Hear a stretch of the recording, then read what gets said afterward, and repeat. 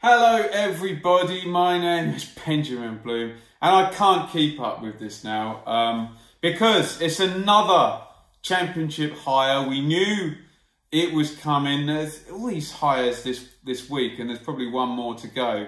We've been given an idea. They've dropped the bait in before. So a couple of days ago, Swansea City, who had lost Graham Potter to Brighton, one of the few actual championship clubs where the manager doesn't get fired and leaves with his head held high and goes on to greater things. Graham Potter is now being replaced by Steve Cooper. Who is he, I hear you say? Well, it's a new one to me. Championship follower. Don't really follow the England national setup, but if you did follow the England national setup, you will know that Steve Cooper is very young, 39 years old, and he was the coach of the England under-17 team. I think we're talking Foden, Hudson-Odoi, Sancho, that crop of players that won the under-17s World Cup last year, year before. Fact check me on that, prepared to be wrong. So Cooper is going to come into Swansea City, and this is a really interesting appointment. So Swansea, if we trace it back, had been relegated from the Premier League. Remember, they've got these American owners who, had they dabbled a little bit and then pulled out the money a bit. Remember the Bob Bradley disaster and obviously the relegation then after that, Paul Clement in there as well.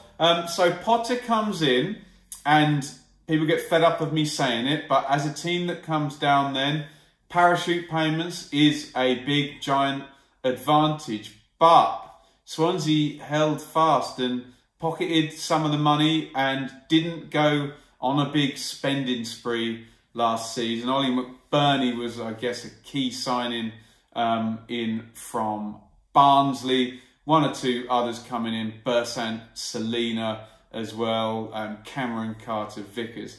But none of the craziness we saw, no kind of, I don't know, Dwight Gale or name any of 5 players Stoke Afobe dropped loads of money on. So Swansea, a bit more conservative. Potter comes in and it's all very much based on possession and recycling the ball, and a real big clear philosophy for Swansea. Obviously the emergence of Dan James and Rodden at the back and McBurney. So a kind of young, stylish team. Grimes starring in midfield with the crazy good passing stats. I think we all know if we watched the Championship what we're going to get from Swansea.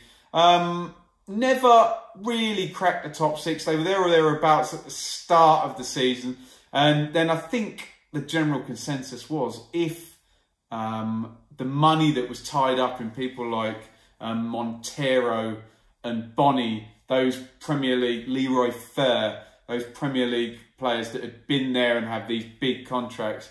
I think if that money was allowed to be used and untied, that he probably would have got into the top 6, Potter. But, you know, kind of operating in that second quartile of the division. Bit of a push towards the end of the season. You know, they could have made it with 2-3 games to go. I remember Derby going there. And I think if Derby hadn't, say Derby and Bristol City had drawn and then Swansea had beaten Derby, we'd have gone into the last game of the season and Swansea would have been really in that hunt for 6th place. So off goes Potter. He gets picked off by Brighton.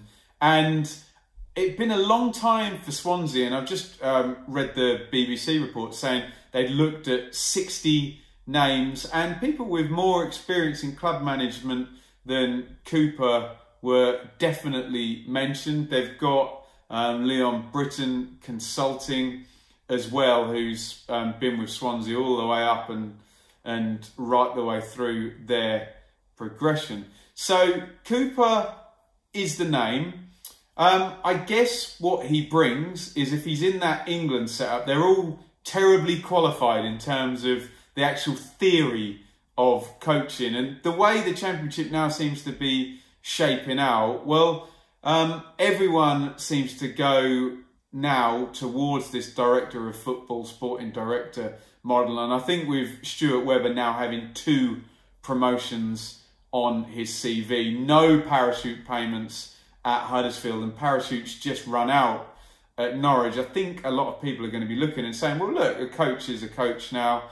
We need a long-term plan. My theory, and it is only my theory, is that 2 years of good planning executed well puts you as probably one of the best 5 or 6 run teams in the Championship, given there is so much gambling with managers and money, and these parachute teams panicking in year 1 if they're not up there replacing. We've seen Stoke do that. We've seen West Brom do that. Swansea have changed manager. But the one thing I will say about Swansea is if they now stick to the plan, they could be in a good position. And look, this could all go terribly, terribly wrong. And I'm not beyond admitting I was wrong. But I've got a fairly good feeling about this, this appointment and what the Swans are doing if they stick to the plan. And there is a quote from Steve Cooper which will encourage all Swans fans that says something to the effect of, I've already been studying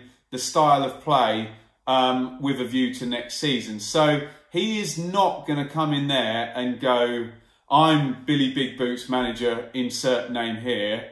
I want this player, this player, this player, and I will play this way regardless of whatever the hell you've done last season, because I've been successful before and that's why you should pay me this much money to do that. He's not going to do that, and I think that is smart by the Swansea owners. I know a lot of people do not think that the Swansea owners are smart. So I think he's going to go in there. He's going to take what Potter did well last year, i.e. Rodden and Van der Horn are going to pass until they're blue in the face. Grimes and Byers are going to recycle the ball over and over again. McBurney is going to score you the goals and Selena's going to link things up. And I think he's going to work with that. And I guess the hope for Swans fans is that this guy is going to have more knowledge than probably anyone in football on the 17s age group and young players coming through under that age as well. So expect some loans from Swansea. Expect him to buy players that are in the system already that he knew of that maybe aren't being used. So if he looks at what they did last year and keeps that plan going forward, we know that puts you ahead of a lot of other Championship teams with new managers and ones coming down who are going to regenerate squads, etc., etc. The only issue we've got here, and Swans fans, fill me in on this because I am by no means an expert, is the management of funds and changing your balance sheet from a Premier League balance sheet down towards a Championship balance sheet. Now, the utopia, the ultimate example is what Stuart Webber did at Norwich, where he had the last year of the parachutes and obviously the sales of Maddison and Murphy to flip that into a really good squad with really good recruitment and a style of football developed over a long time that then peaked in that next season. Obviously, that's going to be very, very hard to replicate, but Graham Potter has done a year of groundwork there. So, Dan James is gone. That's 15 million in. I know I keep hearing this figure of 20 million to balance it out. For Norwich, it was even more than that, maybe 30 odd million to fill the hole and basically be able to, not necessarily, I'm not saying these clubs raise that amount of money and then say, right, that's our parachute payment to cope with the others, but to just transition into a viable Championship balance sheet. I still expect a sale, 1 or 2 more sales and a bit more wage cutting from the Swansea end. Obviously, they wouldn't want to lose the young, I guess now Grimes will be the guy or Rodden will be the guy because they're not going to want ageing Jefferson Montero or Wilfred Bonney or whatever name, Premier League name, Leroy Fer. They're going to want the young, exciting players. But if they can do that and just release a little bit of money for Cooper to use, I think they're going to be in a really good spot. And I think he'll have a bit of gravitas with the members of that squad. I haven't looked through the team and seen who's available for loan. Obviously, you're not going to get Jadon Sancho, Phil Foden or Callum Hudson-Odoi, but I'm sure there are other players in and around that squad who he'll be able to romance and get in. And I'm sure he will have even named names in the interview as well. So, the long and the short of it is I'm really behind this appointment if they continue the overarching plan that Potter started and they use the strengths of last year and he adds whatever he adds, and they don't throw him under a bus in the transfer market, i.e. sell lots of players, pocket money, don't give him anything to replace. That's a damn hard job.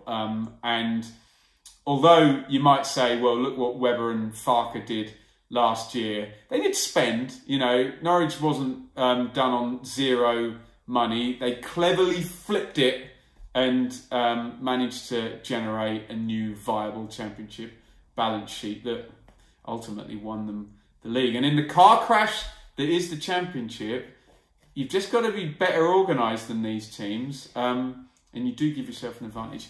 Anyway, we're expecting another one. We're expecting Woodgate to be announced anytime soon. So let's keep this Swansea.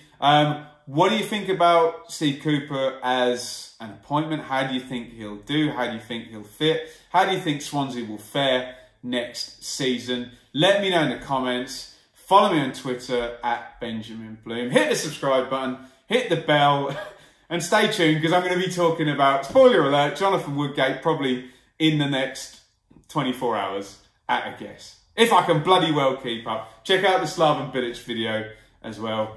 Thank you for watching.